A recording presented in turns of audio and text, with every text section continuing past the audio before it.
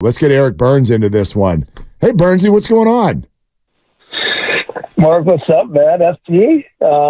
What a apropos time to have me on. Talk about gambling. Yeah, we got Pete Rose Jr. on the show. Yeah, you know anything about this? Are you involved? Look, man, I've gone on a record before in saying that I have never been scared to lay action in my day. And, I mean, it just dates all the way back to my junior high school days when a buddy of mine was running $5 parlay shoots out of the boys' bathroom at lunchtime. So it's amazing. It's just we're in such a weird spot with all of this because gambling is now legal in 40 out of 50 states. And I don't think that MLB, the NBA, NFL, they're still trying to tread very lightly into this with some of their biggest sponsors being gambling partners. So, you know, here we are in this Ohtani situation. And I've had several people reach out on No Filter Network. We've, talked internally about, what, our response would be just like, hey, you don't want to speculate.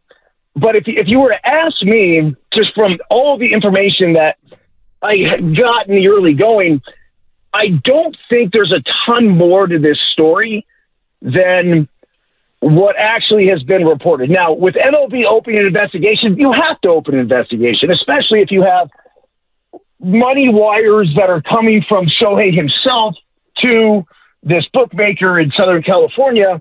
It'd be sort of ignorant not to at least look into it. But I don't know if this is as complicated as people are making it out to be. Could this be some huge cover-up for Shohei's own gambling habits? Yeah, but there's no way we could presume that at this point. If this is a bombshell that's dropped later, fine. But there's no way, nor should there be a way for us to speculate upon that. Now, let's say that it actually is Shohei Ohtani who laid this action and lost $4.5 million. I don't know exactly what the commissioner would do, but it would be up to his discretion only because it was an illegal bookmaker in which who was the one who took the action. Now, if you look at the rules, it basically says I think players are allowed to gamble, not obviously on their own sport, but you're not going to, look, gambling's legal in all these different places now.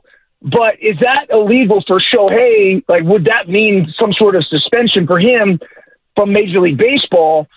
If so long as he didn't bet on baseball, I don't think, even if he did drop that kind of coin, that's Shohei's issue. I don't know. I mean, the whole thing is really shady. He obviously entrusted somebody who that was his best friend by all accounts. That was someone who he spent every single, last day with. And then the media, lastly, I'll shut up here and let you guys go. But the media in LA, I just read something how, they've somewhat turned on him in a 24-hour period. And it's like, well, how could Shohei be so irresponsible not to know the whereabouts of his finances, this, that? Well, look, Shohei entrusted his life with this guy. I mean, the same way my wife could be cleaning me out right now, I'd have no idea. There's a certain amount of things in my life that I want to worry about. In specific finance things, I'm not going to micromanage. I would rather trust and be burnt by that trust than to have to have this consume my life. And what it said in the article, this one I literally just read about 5 minutes ago, was that Shohei needs to start worrying about more than just being a great baseball player. It's like, wait, hold on a second. No, Shohei's job is to be a great baseball player. There's certain basic necessities and things that he needs to address in life. But he, if anything, from what I can gather from this, he's been burnt like majorly by his interpreter, by his best friend. And this is just, there's a lot coming at us and a lot coming at Shohei in a very short period of time. Byrnesy, we've both sat in the FBI meetings in spring training where they show us this movie they made in the offseason about, a guy approaches you at the front desk, you're checking in at a hotel, and he's like, hey, I recognize you, and let's go have some beers. Next thing you know, he's like, how's your arm feeling? How's your leg feeling? They taught us to be aware of people that are trying to get inside information. When you talk about Ipe, his interpreter, he's part of the everyday fabric of the ball club. He's in the clubhouse, he's on the bus, he's on the plane, he's in the hotel, he's driving Shohei to work. They're best friends. If your best friend, and you know this, you gamble, if your best friend is losing, and he's losing a lot of bets, and he has to chase that money and he's trying to recoup, is he going to bet on women's Duke basketball to cover 42.5? Or is he going to bet on what he knows? Meaning, I know everything about, I'm part of the fabric, the everyday fabric. And we're saying that, like, maybe he didn't, or he's saying he bet on overseas soccer or whatever it is. Like, if just as a guy that bets, you're going to chase and try to bet on what you know best, right? No, you're just going to chase, bro. It doesn't matter what it is. Obviously, you take Hawaii, you take the points late night, you go for the over. That's one we all know. It happens on Saturday nights, right?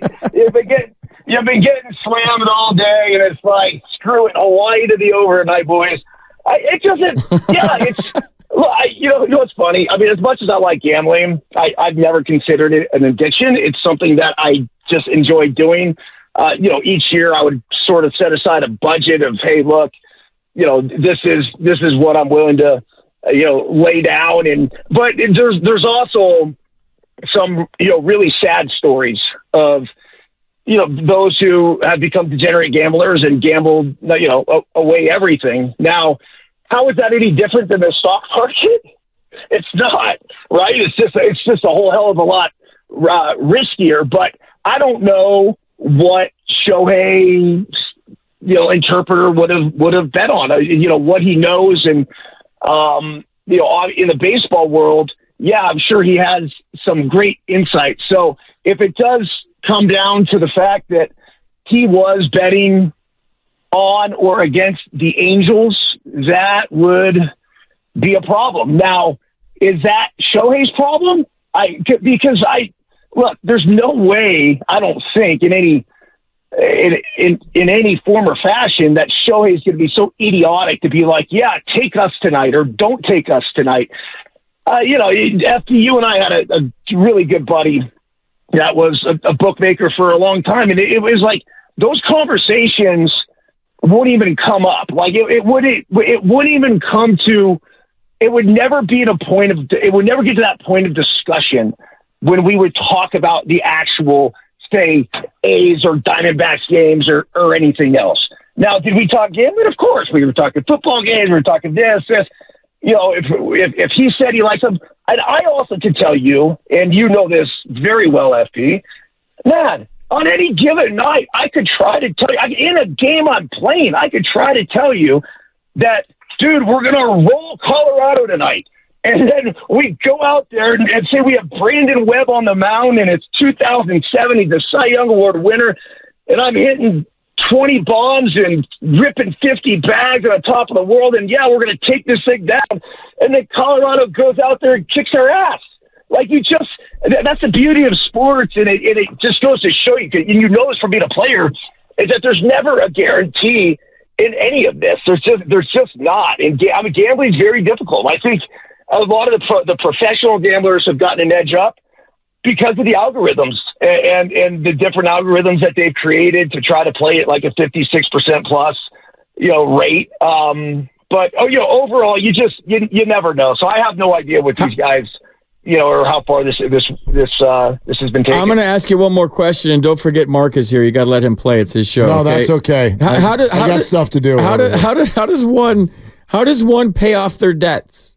Is, say, if you are in debt, when do you pay them off? How do you pay them off? Because there's 9 different payments of $500,000 to pay off this $4.5 million debt. Does that raise any red flags to you? No. I think that's a very dedicated, loyal gambler, a good client, right? Like someone who's someone who's paying his debts. Like a lot of times, and this is how a lot of these operations will get unveiled, is that you'll have somebody who will rack up millions of dollars of debt and they won't pay it, and then they actually will go to the feds and say, oh yeah, well, I'm getting threatened because I lost X amount of money, because there's no legal obligation for them to actually pay that debt down. And then what they'll do is open up books everywhere, right? Open up different accounts everywhere and try to chase this to pay this. And, it gets ugly. Now with Ohtani, obviously, or his interpreter, who they had the access to the money, and I don't know what he was betting on. I don't, again, I'm not privy to this information, but it'll be really interesting to see how it shakes out. The feds are all over it. I mean, they haven't skipped a beat. So I have a feeling they probably know a lot more than anybody else. I do know that at least I read this, is that the feds at a certain point had said that, or the MLB had said they had not been contacted by them. So, I don't know what that means, but obviously now MLB is going to open this investigation, and they should. Eric Byrnes with us here on 95.7 The Game. Willard and Dibs, FP's in for Dibs. Byrnesy, does this all add up to you? Let me ask you this. This guy, according to reports, to make $180,000 a year. It makes sense that he could build up a $4.5 million gambling debt, especially if he wasn't using Ohtani's bank as collateral. Yes, because he paid it, and that's where the 9 payments of $500,000 will come in. And so long as you paid your last debt, they don't care. Right, but my point is this: would the bookmaker continue to take that amount of bets from this guy without knowing that he had the backing if he lost? Yeah, he would, absolutely, because he knew. Well, he knew immediately. Think about this, Mark. He loses $500,000, right? But how's he get that? But how's he even get that? This is funny, because this is where this gets a little shady. It's not up to the bookie to even care where the money's coming from. So if it's coming from Ohtani and he's Ohtani backed, obviously, because he's getting these wire transfers with Shohei Ohtani's name, right? He's getting these transfers. He's like, look, if it's whoever's laying the action, he doesn't care. He knows the checks are cashing. And so once he's not running, this guy's W-9 to try to figure out how much money exactly that he's making, nor does he care. He knows these bets are coming in, and he knows that whoever it was that was placing the bets, once they've lost, they paid off their debt. Right. And so once he's up $500,000, think about this though. He's up $500,000, and so why would he continue to take the bet? He's already up on them. So if he dished out on another 500, he's like, dude, I got his $500,000 anyway. What do I care? Right. I guess my point would be is it totally makes sense, except for that to me that speaks against the idea that he was stealing the money from Shohei. He knows that it was cashing, and if I would not put it past, the Shohei or the interpreter to figure out that this guy had the ability to transfer money like that. Yeah, I'm sure he was making the payment. He's making his house payments, his car payments. He was doing everything, right? Shohei's not married, and I imagine he has a business manager. But that's where this gets interesting, because if there's a separate, like in life, it's sort of like our government. You want checks and balances. So you have, I know when I played, it was like I had my agent, and then I had a business manager, and then I had a financial guy. So I actually had 3, right? And then there's 3 different areas where it's like the business manager's watching, what the financial guy's doing, and then the financial guys is watching what the agent's doing, and there's this kind of it's like the 3 branches of an individual ball player, and it works out well. And then then I got married, and I let Tara handle all of that. So from there, I don't think it's not as ridiculous as it sounds to think that Shohei could have been naive to this situation. I also could tell you that it's possible that Shohei and his interpreter were laying action left and right on just about anything and everything. I mean, is that possible? Yeah. Yeah. Would I be shocked? No, I'm not going to be shocked. I would be shocked if they did so idiotic to bet on baseball. So I don't think that would have ever been the case. And so long as that's not the case, I don't think this is going to be, anything major in the world of sports like everyone's making it out to be at this point. Eric Byrnes with us here on 95.7 The Game. Hey, before you go, one non-gambling question. What's it like to play for Bob Melvin? Why is he such a great manager? Well, it's interesting because there's an article that came out in Fox News yesterday that I sent FP. I told him to read it. He probably I read it. He let you play, let you steal bases. He took the training wheels off and let you be you. And you were wondering how your career went if he was your manager your whole career. I read it. And there you go. And so basically the article is about a new book that I wrote, Let Them Play, a parenting and coaching guide to youth sports. And we came up with a system and a way of coaching literally based on the way Bob Melvin coached. Number one, he was an incredible communicator. Number two, the story I told in the article is that when I got to Arizona, he's like, Bernsey, so happy to have you. It's been pleasure, super fun managing against you, watching all these years. He goes, I got one rule for you. He goes, every time you get on base, I want you to steal. I'm like, yeah, I got you, Bob. He's like, no, like I want you to go, man. He's like, your success rate is, awesome to this point in your career. He's like, I think we can continue to push the envelope. I'm like, all right. So that first year, I went out. I think I stole 25 out of 26 bases, and then I showed up the next year in spring training, and he goes, I don't think you understood me. Your success rate is way too high. I want you to go every time you get on base. I'm like, done. And so that was the year that I stole 50 bases. And to have a manager that had that belief in, we hit 3-0, we get to a 3-0 count, and to not have a take sign and to not be fearful of swinging a first pitch and making a first pitch out. And I reference the A's in this, not to knock them, because the A's taught me how to play baseball at the professional level. Awesome. What Billy Beane and everybody did over there for me, whether it was Bob Guerin, who had an opportunity to play for us, now the bench coach for the Dodgers, the Ron Plazas of the world, the Keith Littmans. It was just so many great influences in my life. There was an element, and this was my only knock on it, is that I would play scared. I would be scared to run the bases. I would be scared to make it out on the bases, that is. I'll be scared to swing on a first pitch in case I just so happen to pop it up and wonder what Billy Beane's going to say if I, go back into the, clubhouse in between innings to take a leak. And, here he is like, what are you going to swing? Like, it literally, like, he would strike fear in that sense. Now, with that, Bob he was the opposite. Now, the irony is Bob Melvin's managed a long time for the Oakland A's as well. And anyhow, he just lets you play free, let you play fearless. And so we built our entire organization and let them play coaching philosophy. And the entire book was based on that free and fearless approach to coaching youth sports. And instead of over coaching, like we see so often in youth sports these days, it's horrific. And, parents, basically putting their self-worth in their child, and it's not good. So in order to get the most out of a kid, you've got to have them playing free. You got to have them playing fearlessly.